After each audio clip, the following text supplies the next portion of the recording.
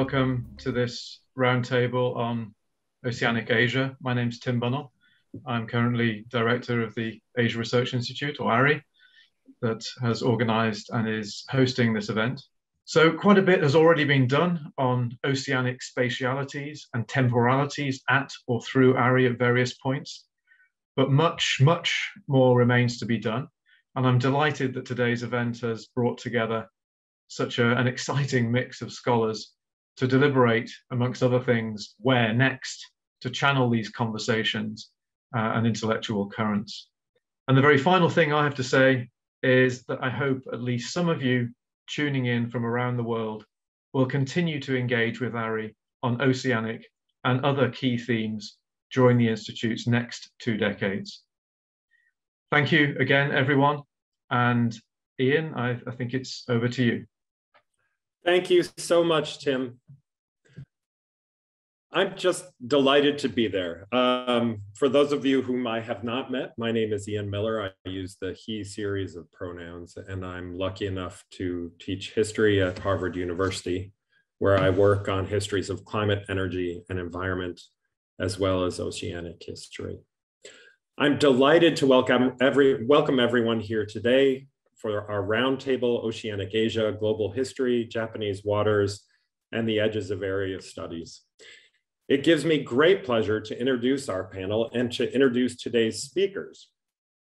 We're here today to listen to an impressive group of scholars who underline the global nature of the questions we're asking in today's discussion, the impacts of oceanic history, and the diversification of a field that not too long ago was not central to what we do, and now is at the center of an ongoing oceanic turn across the humanities, social sciences, and within history, most certainly. We're joined by Professor David Howell, batting for the home team for Harvard University, Dr. Stefan Hübner, who of National University of Singapore, whom has really been the heart and soul of so much of this work, and indeed who instigated the broader set of projects of which this is a part. Professor Manako Ogawa of Ritsumeikan University in Japan, Professor Sujit Shivasundaram, excuse me, Sujit, at University of Cambridge, who is in many ways leading this turn more broadly, Associate Professor Takehiro Watanabe at Sophia University, and Professor Nadine Hei of Osaka University. It's a really remarkable group, and the work is great fun. I also want to note something, the obvious for those of us who are involved in this project. We are none of us here by accident. We may be scattered across the globe, but it is NUS and ARI that's brought us together. And this conference or this panel very much feels like we've come full circle. Our format today is admirably nimble. Each of our authors is going to offer about 5 to 7 minutes of kind of presentation and thinking, a kind of snapshot intervention, drawing out original research and thinking. We're going to talk about early modern castaways, late modern oil platforms, Hawaiian fishing fleets, and the flavor of rivers, or what David Armitage, who is another leader in this field, and others in the field have come to talk about as terraqueous histories, those that blend the land and the sea, without losing track of the fecund differences between each and amongst them both. We're also going to talk about the master species of the Japanese table internationally, tuna, and the creatures who consume them. Finally, last but not least, before we begin with David Howell, I want to pause again to thank Professor Bunnell, the director of the Asia Research Institute, to thank the members of the Institute, to thank the remarkable staff who pulls off these complicated events with seeming ease, and we know how difficult this is in the context of COVID. Thank you for making it so easy and productive for all of us. And finally, I'd like to thank our speakers and our audience for being here. Thank you for joining us all. We'll begin with Professor David Howell. Thank you so much, Ian, for the introduction, and thank you for giving me the opportunity to join you all today. I've subtitled my presentation, 3 Anecdotes on the Way to a New Perspective on Early Modern Japan in the Pacific. So anecdote number 1. In 1825, the writer Kyoktae Bakin wrote a short account of a mysterious vessel, an utsuro bune, or hollow boat, that washed up at a village on the Pacific coast of Japan in 1803. The boat carried a single passenger, a young woman. You can see the woman and her boat on the slide. The villagers could not communicate with her, but they decided that she must have been a princess exiled by her father for having an illicit love affair. They speculated that the wooden box she clung to held the severed head of her lover. They did not know where she had come from, but they supposed she was probably from Russia, or perhaps Bengal, or even America. After a few days, the villagers sent her away, and so she disappeared, her fate unknown. Bakin's story is fiction, but at the very least, a similar account was in circulation in 1815. So there is a kernel of folklore, or who knows, maybe some kind of actual incident behind it. Nowadays, the story of the flying saucer-like hollow boat is offered as proof of an alien visitation to 19th century Japan, and in a way that is not too far from the purpose it held in 1825. At the time, Japan was mostly closed to formal contact with the world beyond East Asia, and what intercourse there was occurred across the Sea of Japan and the East China Sea, not the Pacific. Indeed, at the time, the Japanese did not even conceive a single vast body of water. Yet the ocean was not quite outer space. By 1825, there had been many sightings of British whaling vessels off the coast where the hollow boat had supposedly landed, and a steady trickle of other ships from Russia, Britain, and the United States had approached the country. The hollow boat story fits into a narrative of something's out there, but we're not quite sure what. Anecdote number 2. This anecdote is about a real-life Robinson Crusoe named Nomura Chohei. He was shipwrecked in 1785 when his cargo vessel was caught in a storm and carried off on the Kuroshio Current, or Japan Current. Chohei and 3 companions landed safely on Torishima, a small volcanic island south of modern-day Tokyo. Within 2 years, the others had died, leaving Chohei by himself. For the next 3 years, he survived alone, living largely on the raw flesh and eggs of albatrosses, until the crew of another shipwrecked vessel joined him in 1788. In 1790, yet another crew landed on the treeless island as well. After several years of not seeing any sign of passing vessels, the men decided to build their own boat and try their luck at sea. It took them almost 5 years to construct a seaworthy craft out of wood and scrap metal salvaged from shipwrecked vessels and flotsam. Finally, in the summer of 1797, the 14 surviving men set out and, after a few days at sea, made their way to Aogashima, a small inhabited island about 225 kilometers to the north. Chohei returned to his home village just in time to crash the memorial service for the 13th anniversary of his presumed death. Nicknamed Mujinto Chohei, Desert Island Chohei, he made a living on the lecture circuit, telling the tale of his long adventure. Anecdote number 3. Nakahama Manjiro, also known as John Manjiro or John Mung, returned to Japan in 1851 from a decade spent mostly serving on American whaling vessels. Manjiro and 4 companions were shipwrecked on Torishima in 1841, 4+ decades after Chohei's escape from the same island. They were rescued by an American whaler and taken to Honolulu, where Manjiro's companions remained while the young men continued on to Massachusetts and his future career as a whaler. Manjiro and his companions spent 143 days marooned on Torishima before being rescued. No doubt they were lucky to have been saved at all, but the heavy traffic of Western whaling vessels in the North Pacific facilitated their rescue. Western whalers did not begin to hunt in the waters near Japan until the 1820s, by which time their success in killing so many southern whales forced them to look to the North Pacific for new populations to exploit. That is why Chohei languished on Torishima for years without seeing any ships, and Manjiro was rescued after about 20 weeks. A new perspective. A conventional and certainly not unreasonable way to make sense of these anecdotes would be to relegate the first 2, the hollow boat and the Japanese Robinson Crusoe, to the realm of the prehistory of Japan's engagement with the Pacific and begin the narrative with a charismatic castaway like John Manjiro, who in his career after repatriation contributed importantly to Japan's engagement with the Pacific as a site of economic and geopolitical importance. And sure enough, Manjiro is famous, as are a handful of others with similar stories, while my other subjects have been mostly forgotten. From an early modernist perspective, a conventional and certainly not unreasonable approach would be to focus entirely on the hollow boat as evidence of just how alien the Pacific was to Japanese people at the time. A surprising thought considering that the country is, after all, an archipelago in the Pacific. But perhaps not so surprising after all, given that the only direction worth looking toward was the West, where the treasures of China, Korea, and Southeast Asia lay. The problem with these conventional and certainly not unreasonable approaches is that they serve to reinforce ingrained ideas about Japan as isolated from or engaged with the outside world. The ocean is a plot device in the narrative of shutting Japan off from most contacts with the West on the one hand, or in getting a few prescient manjiros to North America where they could see firsthand Japan's modern destiny on the other. In any case, there are actually countless stories of mysterious vessels and castaways landing in Japan, and Japanese castaways ending up on the Asian mainland, Southeast Asia, and even North America during the early modern period. An oceanic perspective on early modern Japanese history would write these stories into a narrative set on the ocean, with the ocean as agent rather than prop, giving equal weight to those stories that eschew teleology as to those that connect somehow to Japan's eventual opening up to trade and diplomacy with the Western world. Thank you. Stefan Hübner will offer our next presentation. Thank you, Stefan. Okay, thank you, Ian. So thanks again to Tim, Ian, the events team, and all of you for being here.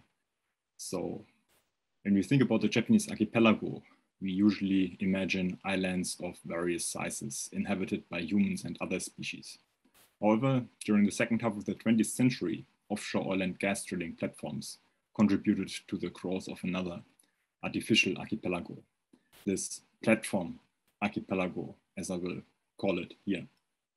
Like other Japanese islands, created an amphibious space in which terrestrial and marine habitats interacted with each other. Okay, on its dry parts above the water, it created a new habitat for humans, engaged in exploring and exploiting offshore oil and gas fields located below the seabed. Simultaneously, on its submerged parts, the platform archipelago provided a new reef-like underwater habitat full of marine species naturally occurring around the islands, and potentially also alien species, even though this is not the kind of alien species that we were talking about in the first presentation. Ships were designed to move at high speed between ports. Platforms, in contrast, usually were towed at low speed and were built to remain stationary for long periods of time.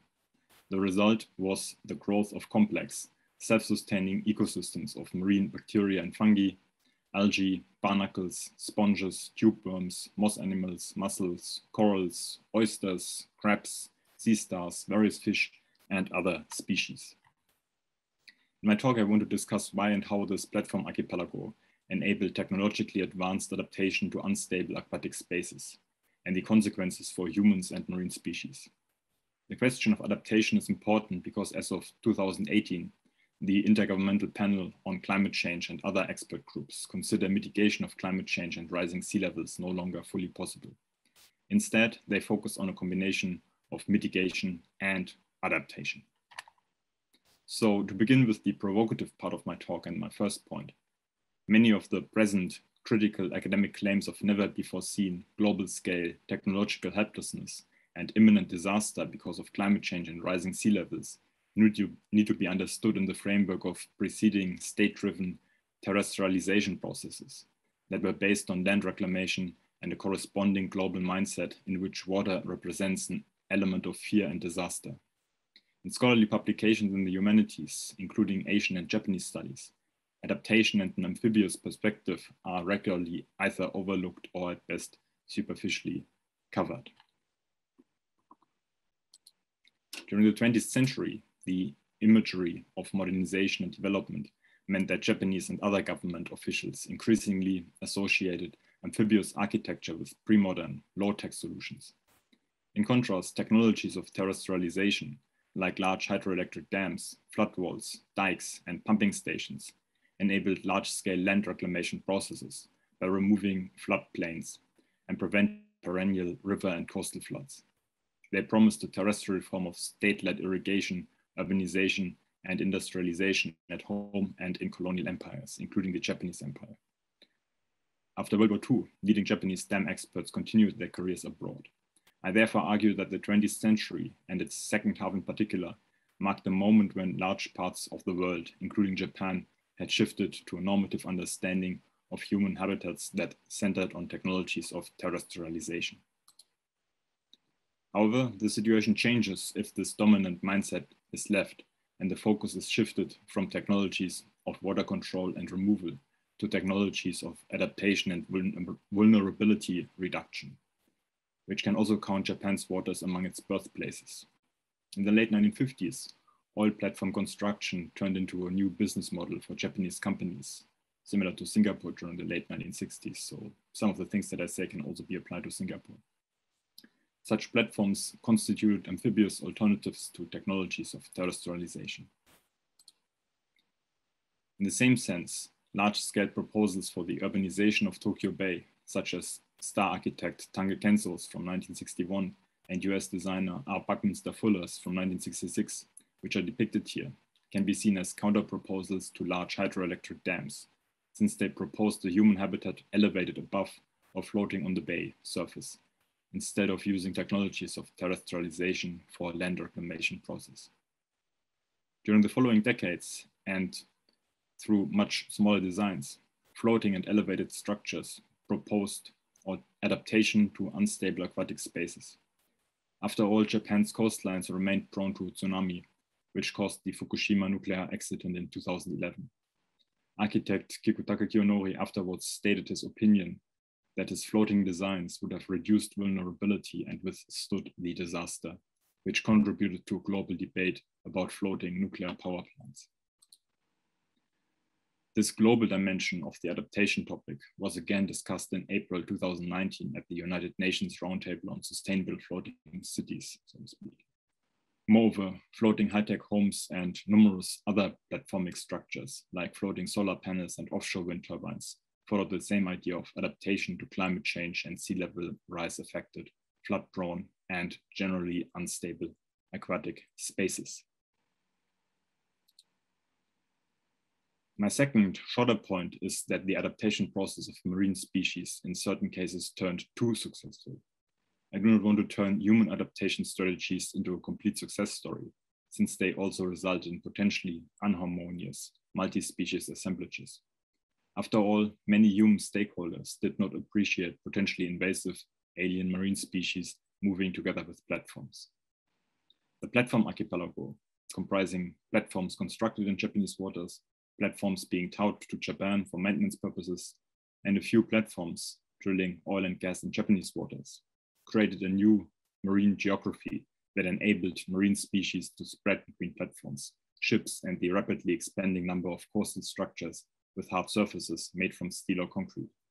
In that sense, what happened here is reminiscent of the so-called shipworm epidemic or bioinvasion in US and other waters between the 1860s and 1940s, which was the result of a rapid expansion of wooden coastal structures like wharfs or oil derrick hosting piers of the early offshore oil industry, in combination with increasing ship traffic of wooden ships. One example for transoceanic journey are the bay barnacles, who due to favorable habitat conditions on the steel jacket of platform Maui A, survived the documented translocation in 1975 from Japan to New Zealand's waters. They did not establish themselves, most likely being removed during an inspection upon the jacket's arrival. But due to shifting perspectives in environmental and bioinvasion management, bay barnacles eventually played a prominent role in New Zealand's risk analysis in 2011. On the other side of the Tasman Sea, the Australian government in 2016 classified the bay barnacles as an invasive alien species of extreme risk.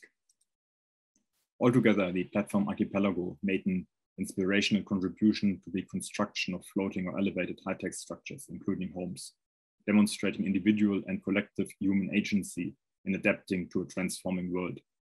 The related vulnerability reduction for certain marine species who became more able to survive transoceanic journeys, nevertheless was actually too successful, I argue, in the view of many human stakeholders from Japan, New Zealand, Australia, and elsewhere. Thank you. We'll be joined next by Professor Manako Ogawa, Welcome, Manako. Thank you very much for introducing me. I'm Manako, and I'm a scholar of American studies. Today, I will talk about the collaboration and confrontation of among those of the Japanese fishing industry, international non-governmental organizations, or NGOs, the territorial government of Hawaii, and White House in Washington, D.C., over the development of the fishing industry in Hawaii during the first half of the 20th century. Okay, when the first Japanese group came to Hawaii in 1885 as government contract laborers at sugarcane plantations, some of them chose fishing as a profession. Within a couple of decades, the Japanese fisher folk and Japanese-style fishing boat, or sampan, came to dominate local fishing operations. By the 1920s, the fishing industry had grown into the third largest sector of Hawaiian economy behind the sugarcane and pineapple industries. With the expansion of the fish-eating population, in particular, the Japanese and other Asian immigrants, local politicians moved to protect the Japanese fishing business and increase the food self-sufficiency rate in Hawaii.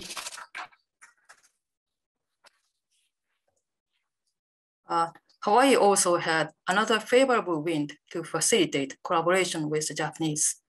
Since the 1910s, Hawaii had a rise of internationalist movements inspired by the establishment of the League of Nations after the devastation of World War I. Alexander Hume Ford in Honolulu established the Pan-Pacific Union in 1917. With a strong self-consciousness of Hawaii as a crossroad of the Pacific, the Pan-Pacific Union hosted international conferences on a variety of topics attended by many specialists from Asian and Pacific nations, including Japan. By using his personal connections with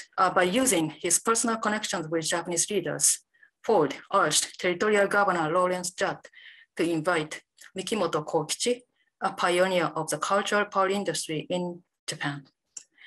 Because pearl oyster leaves were discovered in Hawaii in the 1920s, Hawaii needed technical assistance from Mikimoto for the purpose of establishing its own cultural pearl industry. However, Mikimoto turned down the offer to start his business in Hawaii because a new adventure in Hawaii seemed not profitable. But such Hawaii-Japan collaboration shows that the local political and economic leaders of Hawaii took a favorable stance toward Japan to stimulate the local fishing industry. Such a positive attitude toward Japan was not widely shared in Washington. In particular, President Franklin Roosevelt and the US military were eager to suppress the Japanese at sea. The US military suggested that Governor Joseph Poindexter of Hawaii prohibit fishing by Japanese aliens because they would conduct espionage for Japan in case of war. Governor Poindexter disagreed. He wrote a letter to President Roosevelt that the exclusion of the Japanese fishermen would jeopardize the territorial economy. But the Roosevelt administration set up a new regulation requiring that only American citizens could own a boat of 5 gross tons or more and engage in commercial fishing as captains. Complying with this rule, US customs officials seized 19 Japanese sampan boats in February 1941. After fierce lobbying by local political and business leaders in Hawaii, all the sampan boats were released by October 1945.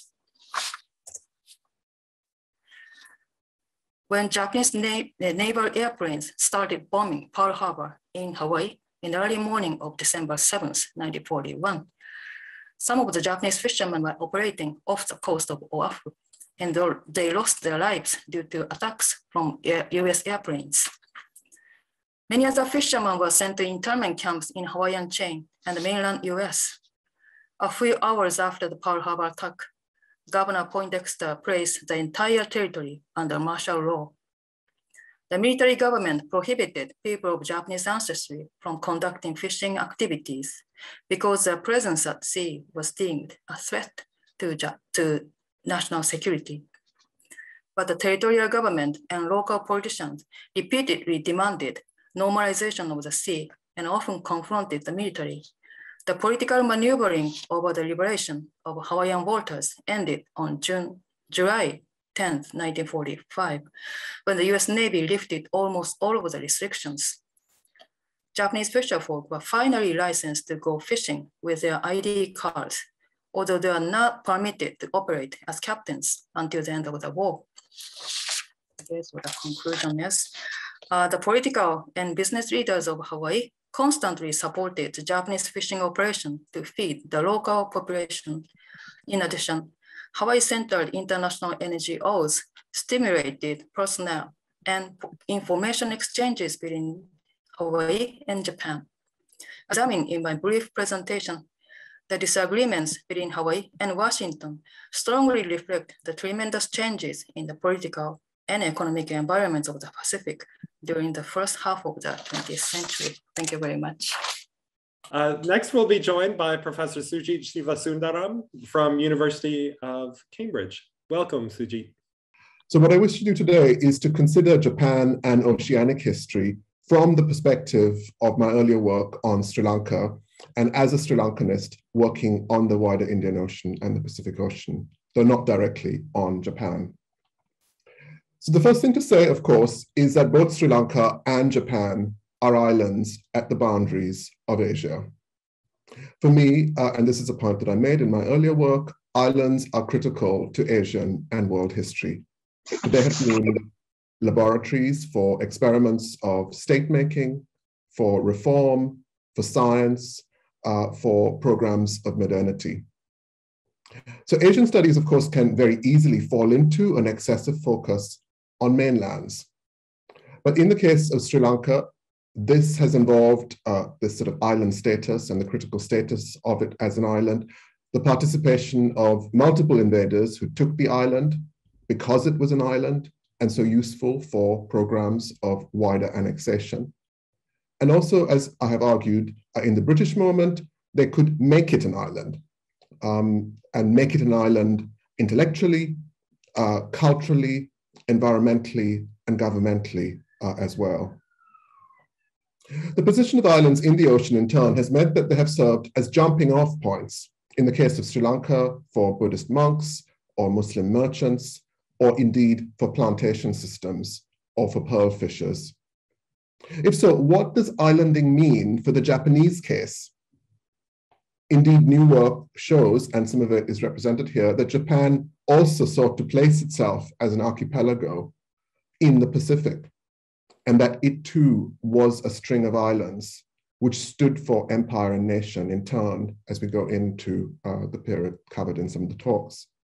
In other words, an island-centric method works differently, but can yield useful results at both these ends of Asia. But thinking with Sri Lanka in order to come to Japan is not only about comparison, but there are deep connections between these two islands in the making of the 19th and 20th century. So in growing up in Sri Lanka, one distinct story I recall is the tale of how Japan was exporting human eyes from the island. I've now done some research because I kind of worried that this is the kind of story that a child might dwell on too obsessively. But in fact, Japan is one of the largest exporters of human cornea from Sri Lanka, extracted from dead bodies for transplants in living people. A former president of Sri Lanka, J.R. Jayawardena's cornea was divided into two and implanted into two Japanese patients. He died in 1996. So there's this Buddhist belief that there's a great deal of merit to be gained by gifting eyes, and this sits within the close Japanese connections with Sri Lanka's eye bank. Giving eyes and keeping them biologically stable over vast distances is a story of science and technology acting over distance. Indeed, in Sri Lanka, Japan has, since the 19th century, and this is a sort of prehistory of this, represented a technologically advanced Buddhist state. And it is for this reason that pan-Buddhist sensibilities, as much as science and technology, or indeed ideas of merit, tie these islands together. Some significant aspects of this wider story include the important Sri Lankan Buddhist revivalist Anagarika Dharmapala's engagement with Japan, including an interest in Nichirenism, He visited Japan in 1893, 1889, 1902, and 1913. Thinking with oceans, meanwhile, this relationship of these two island societies is also about ships and geopolitics. In September 2020, in the midst of our pandemic, the Japanese warships Kaga in Ika-Azuchi visited the port of Colombo.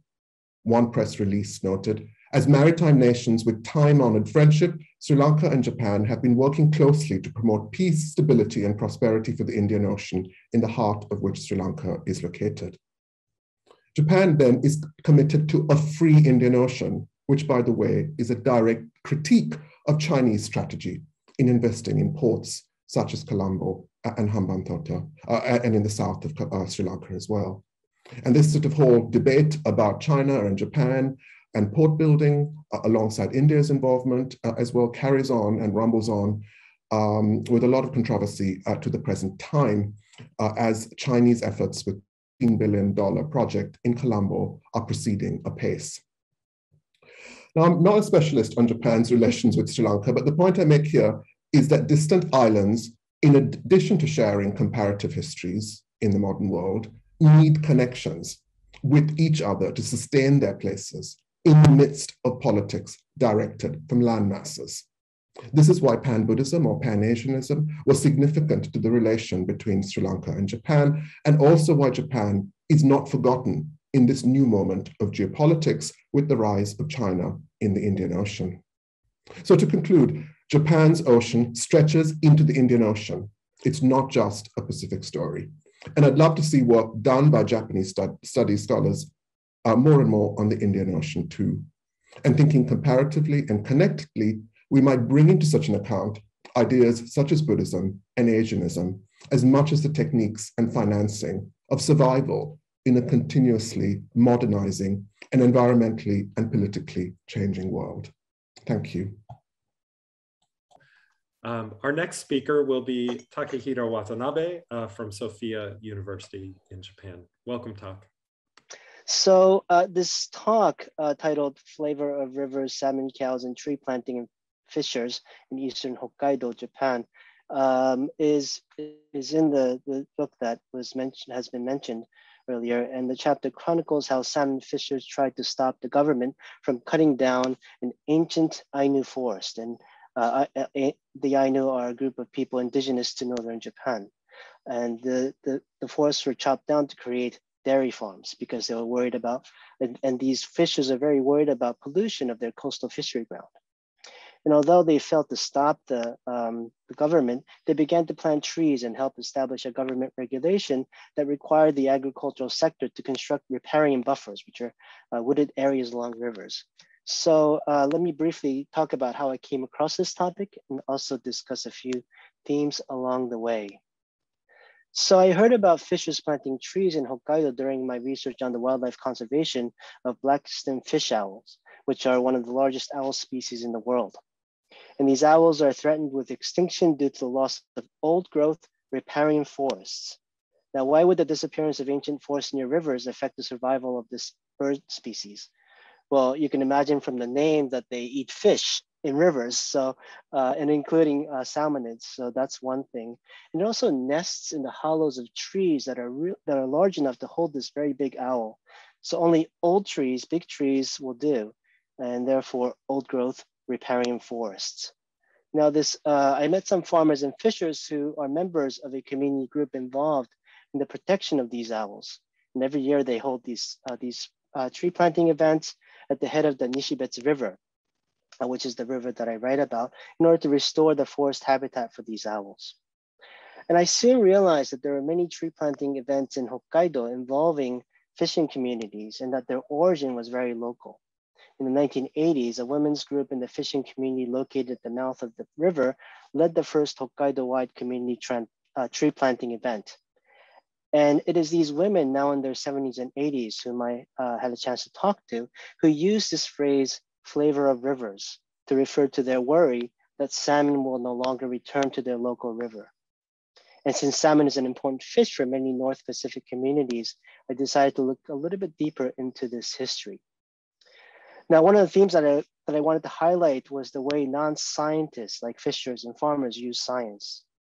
In Hokkaido since the 1950s, a vast mosaic of forests and wetlands was transformed into farmland, some of it with World Bank money. And what were the ecological consequences of this development? Well, the fishers knew and felt this consequence slowly in their work and their living environment, but it was only with science that their knowledge would be actionable. They had to learn about salmon and forest food web ecology, hydrology of forest and farmland, how to monitor pollution of rivers and coastal waters, and so on. I was amazed, for example, at how these fishers in the 1970s took their boats down the river, documenting the pollution with an 8mm camera. I also argue in my paper that Japan's public discourse on industrial pollution, such as the famous Minamata mercury poisoning case, actually served to obfuscate the hydrological problems that these fishers faced.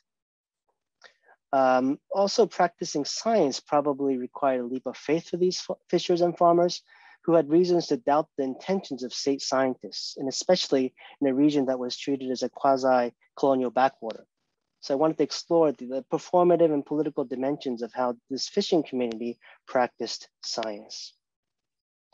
Another theme that I wanted to foreground was the way that land governance and ocean governance are linked in a direct physical way by salmon and rivers. Many accounts of the modern era present the well-worn narrative of imperial powers grabbing land and ocean, at the same time extending land-based institutional arrangements to the sea, right? So the movement here is from the land to the sea. But I wanted to suggest a more meandering storyline. A part of my argument is that the fishery industry looked landward due to Japan's acceptance of fishing agreements in the North Pacific, and that was a major factor in the institutionalization of riparian buffers in Hokkaido.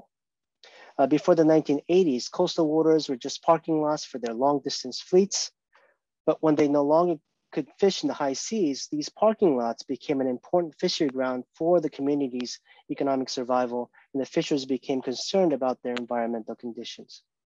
And because these coastal waters are affected by rivers and the water upstream, the change also had implications for land use governance, rivers, wetlands, forests, mountains, farms, and ultimately cities. So here, salmon and rivers are key because they connect land and ocean.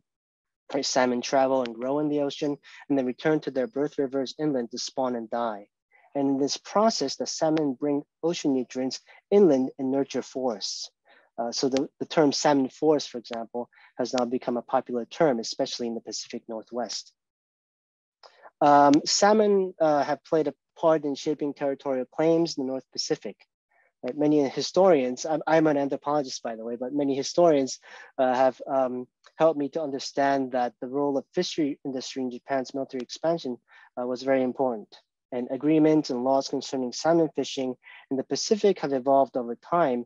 And there was general effort to stop Japanese fishers from catching salmon in the high seas. But in the 1990s, Japan finally complied with the salmon ban. And it is said that Japan now supports this ban in order to protect their own hatchery salmon from foreign fleets. Right? Such protection is given by this UNCLOS article that says states in whose rivers anadromous stocks originate shall have the primary interest in and responsibility for such stocks. So the phrase flavor of rivers that I use in the title is not only about river pollution. The phrase also echoes the economic and political interests of Japan's fishery industry in the high seas. The fishers are claiming a kind of ownership over the hatchery salmon, the salmon that are going in swimming in the Pacific, and they become a kind of hybrid avatar of Japanese capital, of science, of nature, and state-directed fishery management. I'll end it here, 9 minutes. Thank you. Thank you, Tak. Our next speaker will be Professor Nadine Hay from Osaka University. Welcome, Nadine. So I did actually choose to reflect a bit more broadly on oceanic issues and not concentrate on my chapter contribution to the volume we are editing. In the piece of art, you can see here how Hong is playing with common patterns of mapping the world. Usually continents, territorial territories are the center of attraction. We see oceans. This corresponds to what Elisabeth Mann-Borghese claimed, I quote, "The oceans are a great laboratory for the making of a new world order," unquote. She was among those that helped establish the United Nations Convention of the Law of the Sea, which was enacted in 1982. The international resolution established that zones of 200 nautical miles, so-called exclusive economic zones, could be subsumed under national jurisdiction by coastal states, with the latter having the sole right to exploit the zone's resources. And we already heard a little bit about this in Tax Talk. This process has been identified as a change in the historical quality of ocean space. Today, I will reflect a bit on oceanic space and time based on my work on tuna. Oceans of ink have been spent on how to narrate, label, and periodize so-called modern history. I argue that the territorialization of the ocean was one of the most crucial turning points in the 20th century. In terms of scale, it is the most planetary remapping of the globe in this period in the 20th century and maybe even beyond, something we could discuss, including an oceanic view. When we think about territory and territorialization, helps us deepen the analytical value of it by considering verticality more consequently. The idea of including more and more sea mammals into the territory of states led to a scramble of the oceans and imaginations of what has been named by some volumetric sovereignty. Fish and fishing regimes played a crucial role in this process. Territorialization of the sea was at the same time pushed and undermined by a fisheries regime and a fish regime. What do I mean by that? Fisheries always have been about more than just about fish, part and parcel of attempts to gain volumetric sovereignty by territorializing the sea, aimed at capitalizing its resources, as both the surface and the vertical dimension were linked to geopolitical considerations. The competition for access to fish, on one hand, led to the creation of new fisheries management systems through technocratic solutions and the law of the sea as a new legal framework. On the other hand, these new regimes were simultaneously undermined and reformed by the fish they hunted and the ecologies they lived in. Territorialization was in that sense both determined and undermined by an ecological regime. So we can define regime both as a form of human being statehood and what has been used for ecological regimes within the natural sciences. Due to its particularly rich fishing grounds regionally, the Indo-Pacific became one of the largest fishing grounds in the world. The race over marine resources in this region increasingly involved resource nationalism among newly emerging Pacific island states who claimed their national right over marine resources in their coastal waters. Both the United States and the Soviet Union competed with Japan for fishing rights and access to the newly emerging nation states' EEZ's fishing grounds. What you can see here is that a specifically regional geography was the base of an international scramble for oceanic resources. And I think perhaps along the line, or also slightly different than Sujit did put it, that Asian studies as a field can contribute in reconsidering specific regional oceanic geographies. So for me, particularly, what I would call the Indo-Pacific and as well the South Pacific would be very important. But I will come to my next thoughts, namely the question, how does this relate to the issue of time? Marine resource enclosure and extraction regimes can be placed within the transformation that has been called the Great Acceleration, and thereby could be seen as an anthropogenic phenomenon. On the one hand, particular human environmental or bodily knowledge was indispensable in this process. On the other, capital-intensive high-tech fishing and cooling methods, as well as transportation, changed patterns of labor on the sea when harvesting fish, as well as its commodification. It not only had a profound impact on the life cycles of the fish and oceanic ecologies, but equally impacted human lives. Capitalist social relations deeply transformed oceanic ecologies, being coupled with human migration in the 20th century. In this sense, I think it is not productive to see the form of oceanic resource attraction as just another indices of the Anthropocene. Similarly, I shy away from simply depicting the territorialization of the sea and its accompanying oceanic regime as a form of the Capitalocene. What Asian studies can offer in this regard is to scale down and show that although capitalist time structured extraction of marine common goods and disease mapping, it was still influenced by oceanic times and temporalities. Certainly, capitalist fisheries work through the sea in particular grounds where fish are present, and with its modes of production, it undermines the environmental conditions for its own reproduction. The drive to create profit has undermined both marine species populations as well as various artisanal modes of fisheries. In the meantime, even though fishes are forced to work on capitalist clock time, this regime is undermined by the oceanic creatures and oceanic time. The life cycles and movements of migratory species have their own rhythm connected to the movement of currents, monsoons, and interaction with changing climate. This is reminiscent, of course, of Goodell's conceptualization of various times, the geographic one, for instance. Time defined as time as measured by human clocks is what fishes had to stick to in the capitalist and industrial mode of fisheries on the vessels. Fish fluctuate, and when they approach a vessel, the team has to labor in the most capitalist way. But fishes are at the mercy of the fish in terms of timing. They cannot overcome the unpredictability of oceanic time and temporalities of the fish and its movements, steered by wind, currents, and much more, undermining the capitalist one. In that process of extraction, the time of marine species does not necessarily follow the narrative of progress or acceleration, as it also fluctuates not simply for anthropogenic reasons, but for climate change, winds, currents, changing for reasons unknown to humans and not only in the area that is now named the Anthropocene. Thank you. Thank you to our presenters, and thank you to everyone for joining us here. We look forward to continuing the conversation. We're very grateful to each of you for your interventions, energy, and contributions. Thank you so much, and thank you, Tim.